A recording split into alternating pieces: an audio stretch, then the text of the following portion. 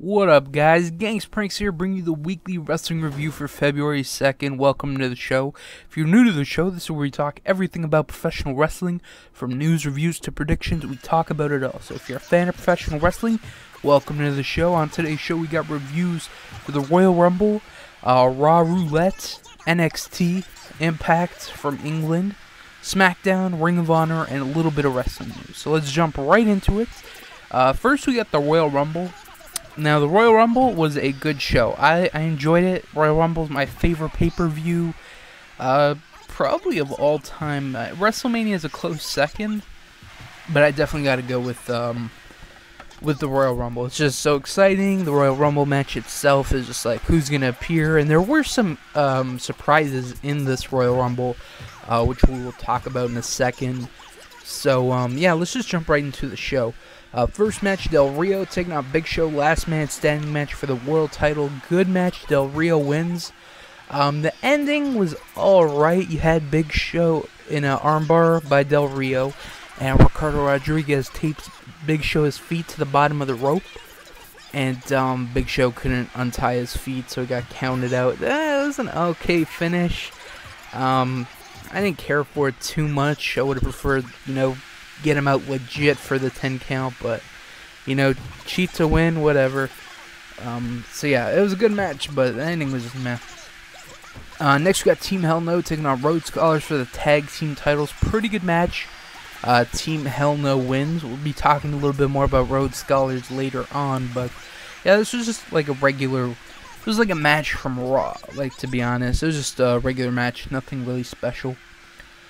Next we got something I wasn't a big fan of, was the Royal Rumble match. Personally, I like the Royal Rumble main eventing the Royal Rumble pay-per-view, but in this case, with it being such a big match, I was fine with it. So, we have the Royal Rumble, second to last match. It was really good. We'll talk about the winner in a second, so let's just talk about all the crazy stuff that happened in the match. Dolph Ziggler was number one.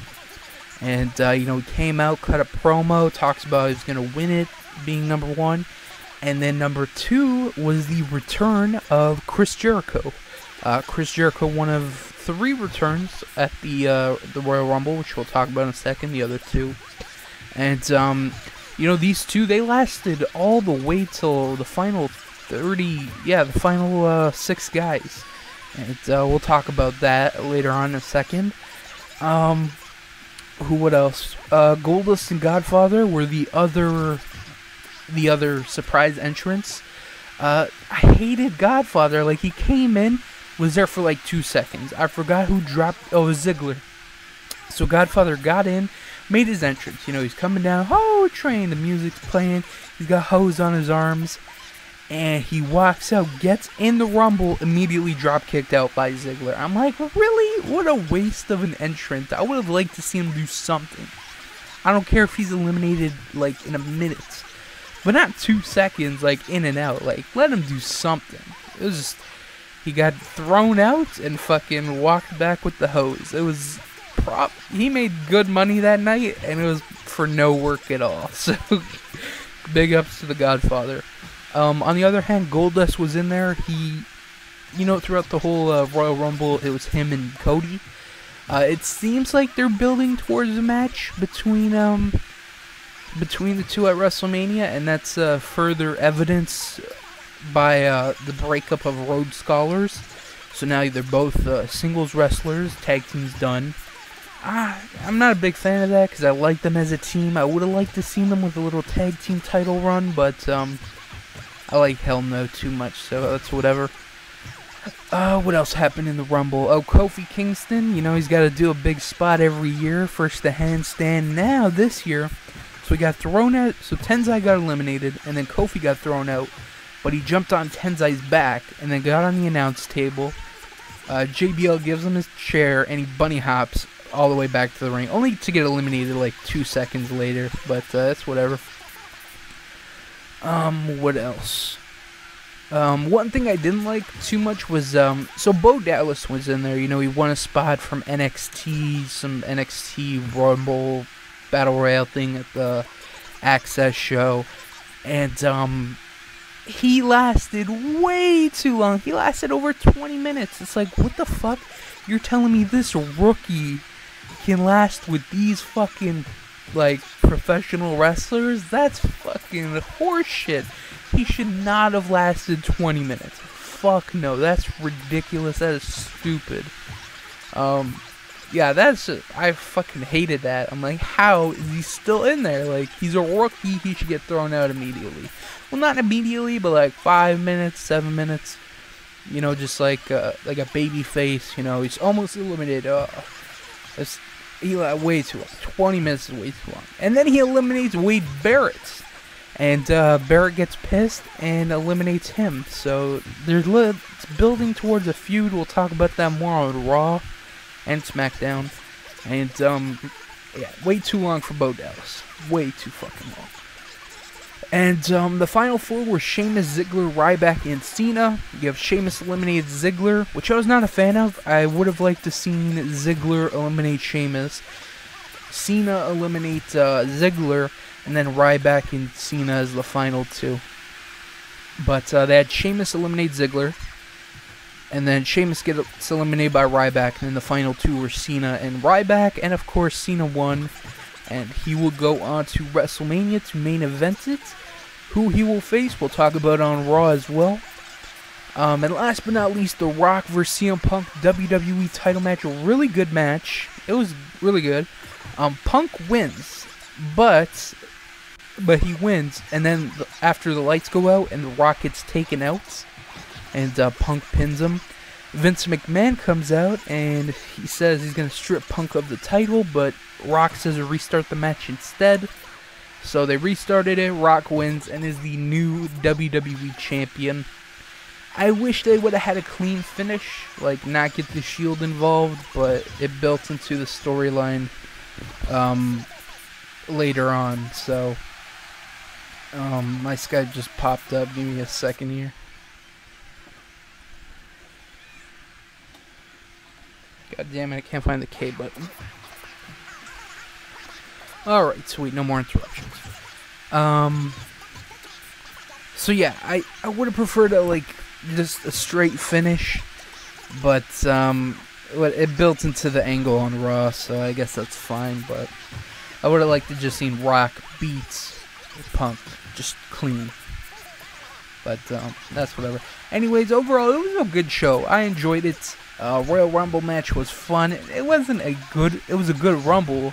Not one of the best, but yeah, it's definitely up there as a good show. So yeah, I recommend getting the show, and if you don't want to get it, at least get it for the last two matches, the Royal Rumble and Rock vs. Punk. Those were worth it. So that was the Rumble. Next we got Raw. This was the Raw Roulette show, and it starts with CM Punk. You know, he's mad about him losing to The Rock, and says Vince screwed him. Vince comes out and says someone gave him video evidence that proves that the Shield and Punk were working together. That was the main event segment, so we'll talk about that a little bit later. Next we got Orton and Cesaro with special guest referee match. Good match. Orton wins. Miz was a special guest referee, so he kind of screwed Cesaro there. And yeah, good way to start up the show. Orton won. Now, one thing I want to talk about. Now, I hate this. Sometimes I will check out a show. I'll look at the results and see what people had to say. And people said this was an awful show. And I went in with the mentality that, like, this is going to be an awful show. And it did have its parts where it was bad. But it also had some good parts, which we'll talk about. There wasn't many, but we'll talk about them. So, next, we got Ryback versus the Primetime Players in a Make Me Laugh match. Personally, I think the Primetime Players won by making fun of Matt Striker, because that's always fun. But Ryback wasn't in a funny mood, and he just beat everybody up, including Matt Striker. Next, we got Wade Barrett. He got to pick his own opponent. He picked Bo Dallas. Okay match. Bo wins. He stole the victory off Wade Barrett. So, again, they're building toward the feud between these two, which... that's whatever, I guess. I would have preferred Richie Steamboat, because they kind of had that thing a couple weeks ago with Ricky Steamboat, but throw that out the window. Next we got Cody Rhodes versus John Cena. Okay match. Cena wins. This was very short. After the match, Cena says he'll challenge the WWE Champion at WrestleMania. So it's either going to be Punk or Rock. Whoever wins at the Elimination Chamber. The Shield comes out, attacks Cena. Sheamus comes out, tries to make the save. He gets taken out as well. Ryback, same thing. Tries to make the save, but he gets murdered. He doesn't get murdered. He gets taken out as well. Next, we got Brodus Clay versus Tenzai. Originally a lingerie pillow fight, but it turned into a dance-off. But Tenzai didn't get that message. He was dressed in lingerie. And, oh, how bad I wanted to see a lingerie pillow fight between these two. But, you know, whatever. We got a dance-off instead. Anyways, Tenzai is, he should have won. Because, you know, he used to team up with Scotty 2 Hotty. And I'm pretty sure Scotty taught him some dance moves, so I think he should have won. Ron Simmons appeared, said, damn, this is one of the bad things on the show. Tenzai is definitely not a monster anymore. That is done and over with. He's probably going to go back to, like, what I just talked about. Like, it seemed like they were building towards, like, a tag team between the two, which, it's whatever. I could see Tenzai turning on Brodus and then having a feud between those two, but yeah, Tenzai's not a monster anymore. He's probably going to be the same role that he played with Scotty, just that dancing, goofy guy. So, it's whatever. He had a good run. He had a good, like, 2 weeks as champion, you know, or not champion. He had a couple of good weeks. Like, he came in, squashed somebody, and then the next week he faced Cena in, like, the main event of Raw, and then it all went downhill from there. You know, they changed his name, not Lord Tenzai anymore. He changed his finisher because he was hurting people with it or some shit like that. So it's just not been a good return back to WWE for Tenzai, but whatever. Next we got Alberto Del Rio taking on Big Show in a body slam challenge. Match never happened. Show knocks out Del Rio, tapes him up to the ropes, and then beats the shit out of Ricardo Rodriguez. The end. Next we got another terrible part of the show. Caitlyn versus Tamina in a Las Vegas Showgirl Lumberjill match. It was a blah match, as expected. No one wins after all the Lumberjills get in the ring and have a huge brawl. One of the best things there was something good about this was Tamina's face. It was just like, God, this sucks. Like, her face is just sheer disappointment. I don't know if she thought it was going to be good, and then it just turned out horrible, or she knew it was going to be horrible, and just her expression was priceless. Next, we got The Rock comes out and celebrates being WWE Champion. Punk comes out and tells Rock to give him his belt back. Rock tells Punk to come get it. Punk backs off and challenges The Rock at an Elimination Chamber. Hopefully they'll have a more clean, decisive finish. Now, I've been thinking about this the past couple days. Well, not ever since I watched Raw. I'm like, you know, they have Cena, or they're probably going to do Cena and The Rock at WrestleMania Part 2. Even though it was, you know, match of a lifetime or whatever. And then a three-way at WrestleMania between these two. I think that would be awesome. You know what I'm saying? I would love to see a three-way between Cena, Rock, and Punk. But that's just me. Maybe have... how would you book this? Maybe have Punk win at Elimination Chamber.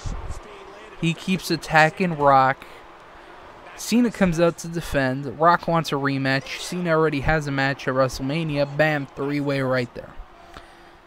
Damn, that was a snap of a finger. I just came up with that. Next, we got Sheamus taking on Damian Sandow in a tables match. This was a good match. Sheamus won. Next, we got another terrible part of the show.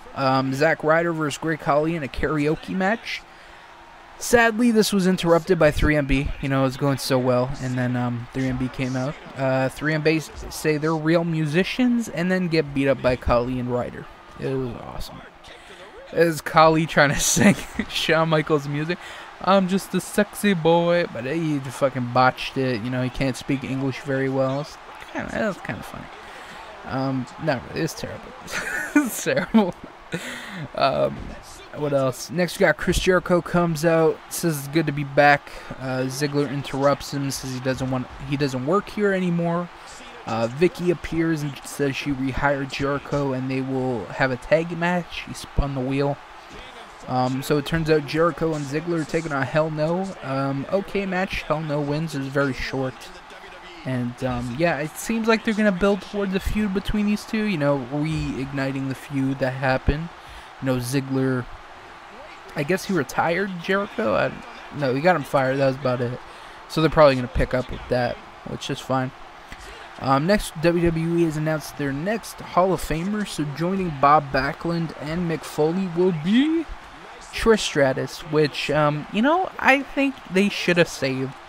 They got to bring a WrestleMania to Canada.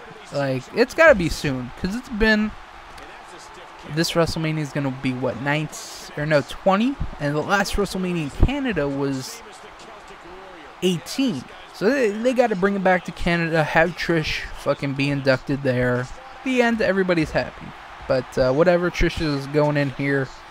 So Trish, Foley, Bob Backlund, rumored another person, Bruno Sammartino.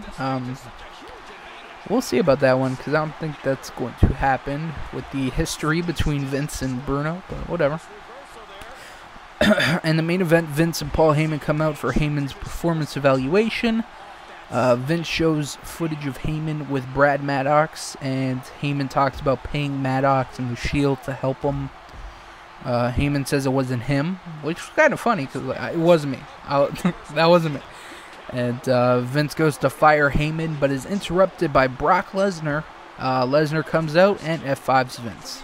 So, yeah, I didn't watch Raw this week yet, but I'm going to assume Triple H comes out and challenges him to a match at WrestleMania. So, next we got NXT. So, anyways, that Raw was is not good. There's a couple highlights, a lot of lowlights, so I just recommend staying away from that show. Next we got NXT, you know, more progressing towards the tag team title tournament. We got Alex Riley and Derek Bateman taking on Leo Kruger and Cassius Ohno. Pretty good match. Ohno and Kruger win. Next we got Sakamoto taking on the returning Mason Ryan. I thought it was adorable. They had their hair done the same way. It was fabulous. Anyways, okay match. Ryan wins. Next we got Aksana taking on Paige. This was okay. Paige won. In the main event, Bo Dallas versus Bo Dallas and Michael McGillicuddy taking on Epico and Primo. Good match. Dallas and McGillicuddy win. The ending came out of nowhere. I don't really like Bo Dallas's finisher. Just like this is a belly to belly, I guess. Like he runs off the ropes, belly to belly, 1, 2, 3. Just I'm not a fan of that. Just it's too random, you know. It's nothing like an RKO, you know, when he's gonna hit it. With this finisher, it's like, oh, that was it. Oh, okay. So I'm not a big fan of that. Next we got Impact. So they took the show. I think they taped 2 shows in England, and show is pretty good, so we'll talk about it. First starts off Christopher Daniels and Kazarian dressed in kilts with a blue face paint. Kazarian comes out and talks about how the Scottish are better, getting some heat. Daniels talks about losing to Hardy. Magnus comes out and challenges them to a match, but takes them out instead. Magnus then calls out Devon to a match, so it's Devon versus Magnus. Pretty good match. Magnus wins by DQ. Next we got Joseph Park comes in to make his debut as an official wrestler, I guess. I don't know. Anyways, Robbie E comes out, interrupts him. This leads to a match. Okay match. Park wins. Next we got Austin Aries and Robert Roode come out and say they're going to win every title in TNA, starting with the tag titles. Chavo and Hernandez come out and say they aren't even a tag team. This leads to a match between Aries and Chavo. Pretty good match. Aries wins. Nice little match between these two. Next we got Bully Ray, Brooke Hogan, and Sting come out to try and get Bully reinstated. Hulk Hogan comes out, reinstates Bully, and makes a tag team table match for next week. So it's Bully Ray and Sting versus Aces and Eights in a tag table match. And the main event, Mr. Anderson and taking on Kurt Angle in a cage match. Good match. Angle wins after the match. An Aces and Eights member gets in the ring. Wes Briscoe gets in the cage, locks it. The Ace member pulls off his mask to reveal the identity, and it is Garrett Bischoff. Then Wes reveals he is a part of Aces and Eights 2, and they attack Angle.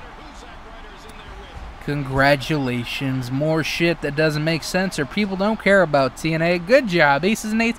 I don't give a shit. Either them and the Shield, the interest level has just, it started high, and then it just tanked like a fucking rock in water. Just sunk to the bottom of the ocean. It's terrible. Like, whatever, that's just me, though. Some people might like it. Other than that, it was a pretty good show. I enjoyed it. I can't wait to see their next show in England, because I heard it was pretty good. Next, we got SmackDown. Starts out with Booker is in the ring with Khali, Orton, Hell No, Sheamus, and Ziggler. He says these 6 men will compete in the Elimination Chamber, or they're top prospects because they're former world champions. Jack Swagger comes out and says he deserves to be in the match. Ziggler says he doesn't need to be in the match because he has the money in the bank. And Booker T says everyone has a match tonight. One thing I want to talk about. So let's talk about the Elimination Chamber right now. So confirmed matches, I believe, are The Rock and Punk for the WWE title. I think there's a 6-man between Sheamus, Ryback, Cena, and The Shield. And then you have the SmackDown Elimination Chamber to determine a #1 contender for Del Rio at WrestleMania. So you're naming this pay-per-view Elimination Chamber, and you only have one Elimination Chamber match? What the fuck? I hope to God that 6-man tag is an Elimination Chamber. Like they have in the fucking, in WWE 13. They've had this match forever. They have this 6-man tag Elimination Chamber match. So, you know, one member of each team starts, and then randomly throw in another member of which team, whatever team. And, yeah, I hope they do it like that. I hope that is an Elimination Chamber match, but probably not. And, yeah, I just think it's stupid. One Elimination Chamber match in the show, and you have Khali in it? Fuck that. Fuck that. That is terrible. Same thing with Hell in a Cell. I believe Hell in a Cell only had one Hell in a Cell match, and you name their whole pay-per-view Hell in a Cell. You can't do that shit. You gotta have more than one fucking Hell in a Cell match. You can't name a whole fucking pay-per-view after it and then just do one thing. Like Lockdown, all steel cage pay-per-view. I know that, but I just think it's so fucking dumb. They might have announced more Elimination Chambers, like the one I just talked about, the Ryback, Sheamus, Cena Shield match. I hope to God, because that might save this pay-per-view. What else? And Jack Swagger coming out saying he deserves to be in the match because he's a former world champion. Yeah, no, like, you haven't been in action in so many months, and before that you were fucking losing to everybody, so. And he just thinks he deserves a world title match. Whatever, probably gonna give it to him.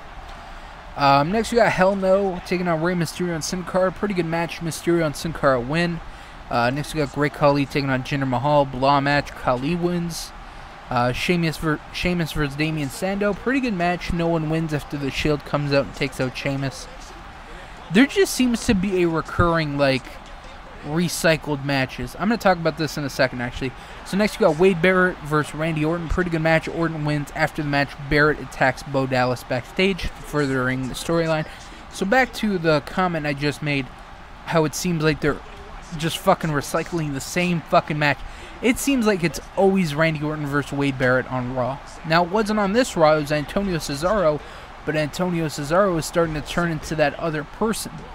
Like, if they're not wrestling on Raw, they're wrestling on SmackDown. Orton and Barrett. Just every fucking week, they're having at least one match. I can't wait to see Raw and SmackDown this week so they can wrestle again. And if they're not doing it there, they're probably doing it on Main Event or whatever fucking shows. Saturday Morning Slam. However many shows they have. Like, just ridiculous. And same thing, Sheamus versus Sandow. This match happens a lot as well. So let's get some other people. Let's build some depth in this fucking roster. Next we got Kofi Kingston versus Jack Swagger. Pretty good match. Swagger wins. Throughout the night, Del Rio was waiting for Big Show in the parking lot. Show finally shows up and Del Rio attacks him. You know the song, they dance around the Mexican hats? They dance around the Mexican hats?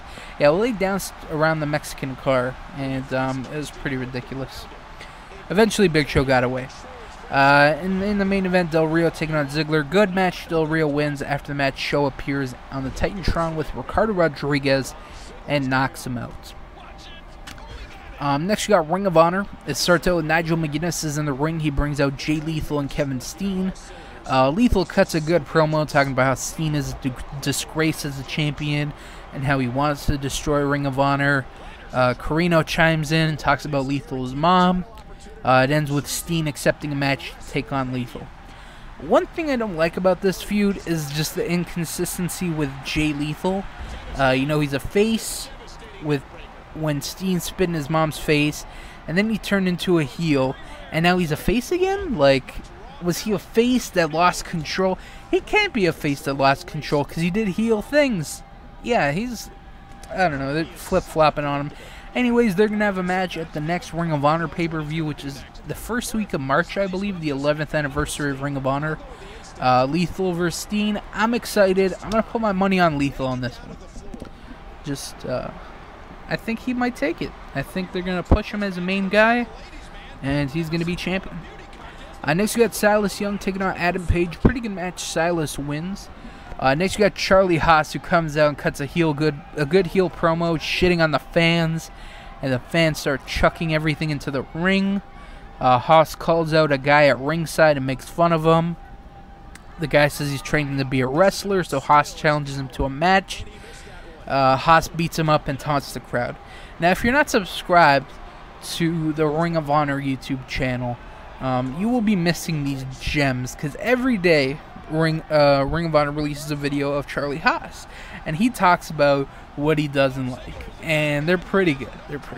They're short, they're like 10-second videos. He's like, I hate, you know, wet paper towels or some shit. It's just random as fuck. Anyways, it looks like they might be pushing Haas as a singles competitor, which I don't know how I feel about.